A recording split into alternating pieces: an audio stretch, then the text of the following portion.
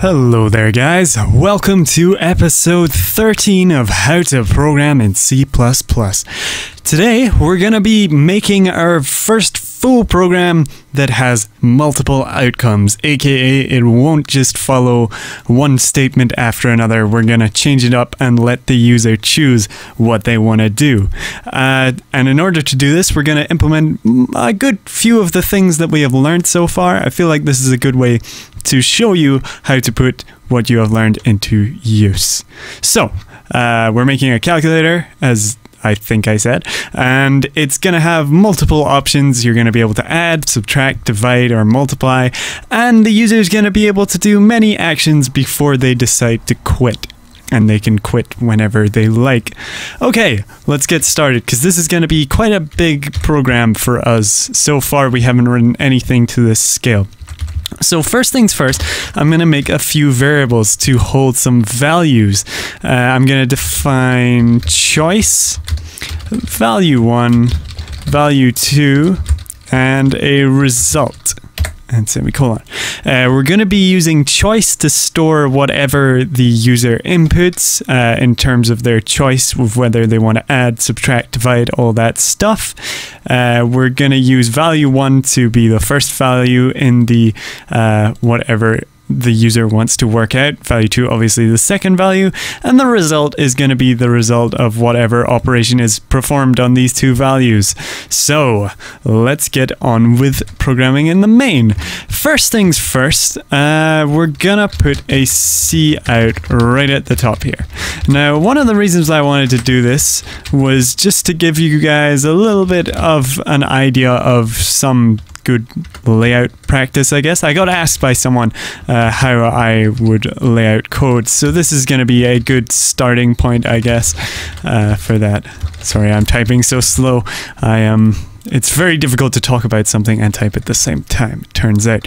So, semicolon at the end of that. So, basically, all this is going to do so far, let's just run it, is show a title. It's going to say Calculator by Knowledge Highway. Obviously, you can put in your own name there and make it your own custom program. So next thing, we're going to create the main loop for the program. As I spoke about before when we went over while loops, most programs have a main loop that it will loop through repeatedly until the user decides to exit this program. In this case, we're going to do while, and then I'm actually going to put true in here. Now, I've told you not to do this before because obviously this will loop infinitely. However, I'm going to teach you about another statement that you can use to break out of loops manually wherever you are in the loop. And that is, in fact, the break command. Now, if I build and run this, it instantly breaks out of that while true loop. Whereas if I was to take this out and just let it loop around infinitely, it just kind of sits here. And if it weren't for, I'm pretty sure CodeBlocks is preventing this from crashing. Usually this would just crash because it's looping around infinitely. Anyway, let's get rid of that for now. There that we have that out the way. I'm gonna add another C out. And this time, the C out is going to show our menu. It's going to give the user options to pick from. And the way we're going to have them pick options is we're going to give them a list of different things they can do. And we're going to put a number beside that option, and then the user just has to enter in the number. There are other ways of doing this, but we're doing it this way to begin with because it's nice and simple for you guys. So first things first, I'm going to put 1 and then a period, and then I'm going to write just add, because the first option will be the option to add the numbers together. And then I'm going to space, and then I'm going to put another stream in operator, or bitwise shift, although it's not doing that in this case. And I'm actually going to take a new line here. Now, this would be exactly the same as me just putting this next bit of text over here. However, I feel like when you're doing multiple lines into a cout, it's often easier to read if you break it up over multiple lines in the code. Because we don't want this going on to a huge long line of code. The generally good practice is to keep your lines as short as possible whilst being readable and such. So next option we're going to give the user is subtract. and then stream in more. And the third option is going to be divide. And then we'll do another /n, just putting line breaks in here so it's easier for the user to read. And then finally, multiply will be our last option for operators. You could put in the modulo if you wish. That's totally up to you. You can customize this however you want.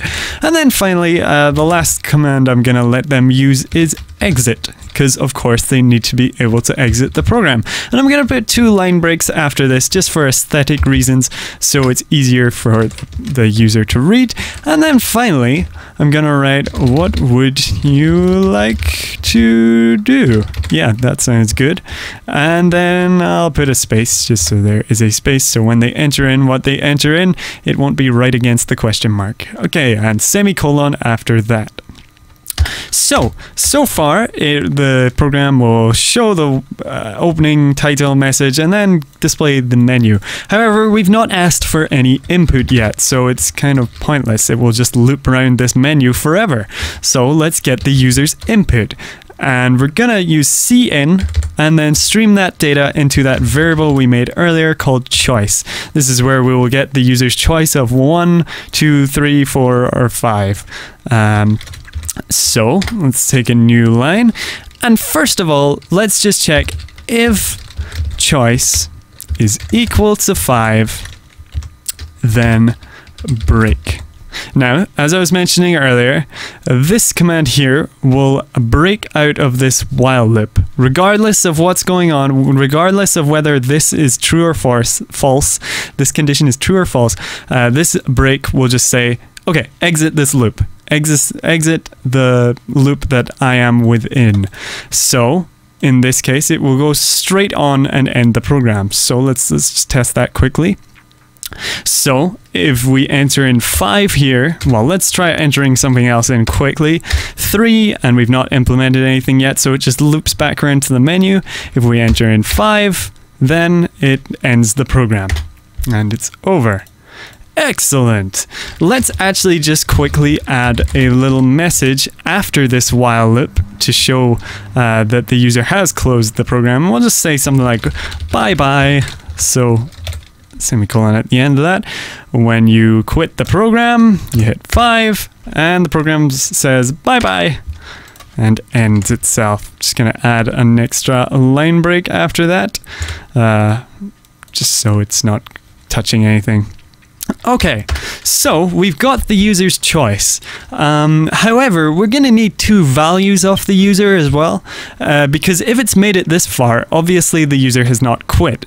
So we're going to have to ask for 2 values, because they're going to be doing one of these things. Another way to do this would be to check if they have added or subtracted or divided first and then ask them for the 2 numbers. But this way is a lot quicker for us, and we're kind of looking to do things fast considering I only have a limited amount of time right now. You can feel free, as I said before, to customize this however you want. So the first thing I'm going to ask the user for is to enter the first value of the operation they would like to perform. So I've just written, please enter the first value. And then we're going to use a cin, and we're going to stream that data into a value 1, because that's what we're getting off the user. We're getting value 1 off the user. So let's do the same thing for 2, value 2 even.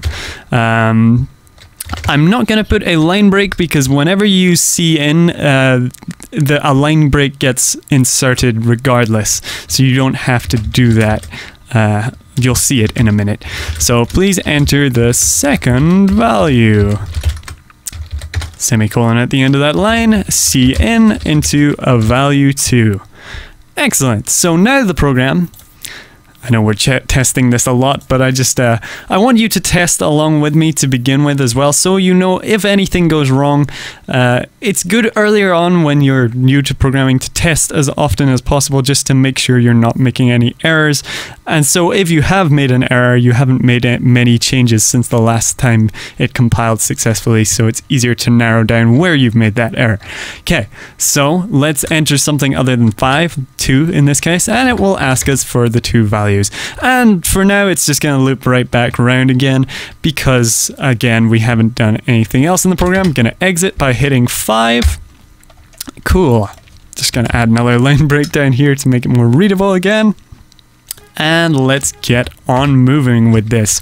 So now we have already gotten from the user their choice of what they want to do. We've gotten value 1 and we've gotten value 2. So the next obvious thing to do would be to calculate the result of what they've asked for. Now, there are better ways to do this, but they use concepts I haven't gone over yet. So we're just going to use what we know just now, and then later on when I introduce those newer concepts in future episodes, I'll come back to this and show you how you could implement those new concepts. So anyway, we're going to use a bunch of ifs to determine what the user has picked. So if choice is equal to 1, and if we go back up to our menu here, we can see that we've said that choice number 1 is add. So if choice equals number 1, then we're going to add. So result equals value 1 plus value 2. And I've put this on the line after the if statement just because it keeps things more readable again. As per usual, you want to keep your lines to as small as possible. In this case, it really wouldn't matter either way. This isn't a very long statement, but I'm going to put it on a new line nonetheless, and I'm going to tab it out just to show that it is part of this if. None of this is required, it just makes your program more readable. So now I'm going to add an else if, as we went over before. If this is not the case, if this condition comes out as false, then it will go on to this else, and we're doing another if to check if another condition is true. In this case, if choice is equal to 2, and we check this, we've said 2 is subtraction, so result equals value 1, minus value 2. And we're going to do another else if, bet you can't guess what's next. 3, divide. So if choice equals 3, then result equals value 1 divided by value 2. Remembering that the division sign is / in C++. Finally, else if choice equals 4, result equals value 1, and if you remember, the last one was multiply. So multiplied, and that is star in C++, as we went over before. And that's it. So this will perform any one of the options that the user has picked.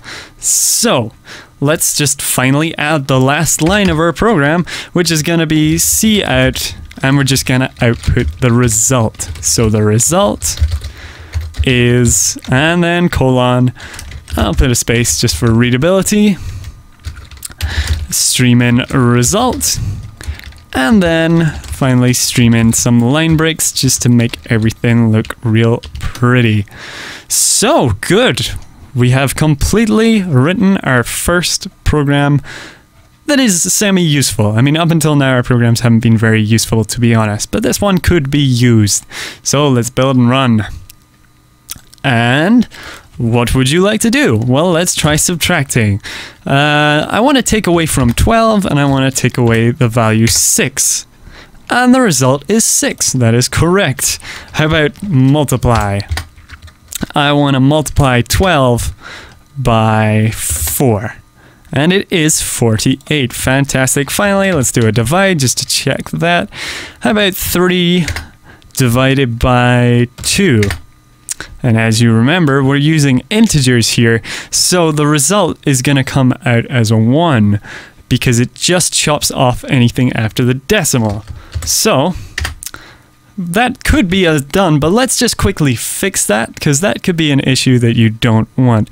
Now, if we want to fix that, then we're going to have to make both all value 1, value 2, and result floating point numbers. So there is no problems between data types being interchanged. So let's go for that. And finally, let's divide. Let's do the same thing again. 3 divided by 2 is 1.5. Excellent. And the user can feel free to exit at any time by hitting 5, and it will just say bye-bye.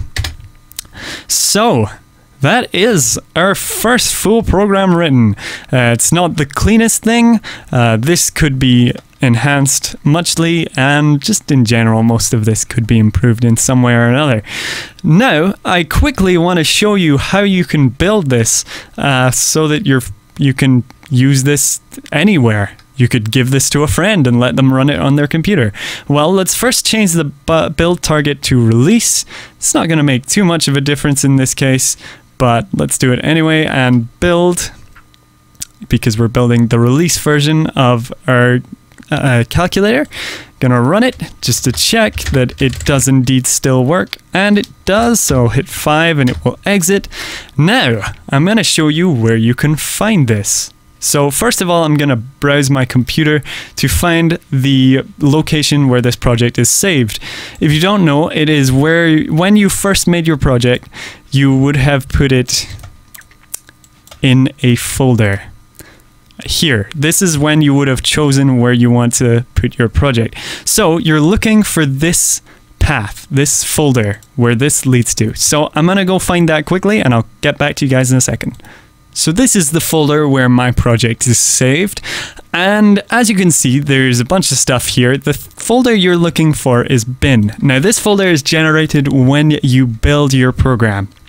So double click on that, and as you can see, there is a debug release and there is a full release just called release. The debug release is what we had been building when we had been using the build target debug up here. You could distribute the debug build, but it's better to distribute the release one. So let's go into the release folder, and as you can see, our program is here, lesson 1. It's still called lesson 1 calculator. I'm going to rename it calculator, then I'm going to run it, and as you can see, you can run this without the need for the compiler at all. And you can feel free to add and subtract whatever you want. Excellent. So, thanks for watching, guys, and I'll see you next time when we'll get moving with some new concepts.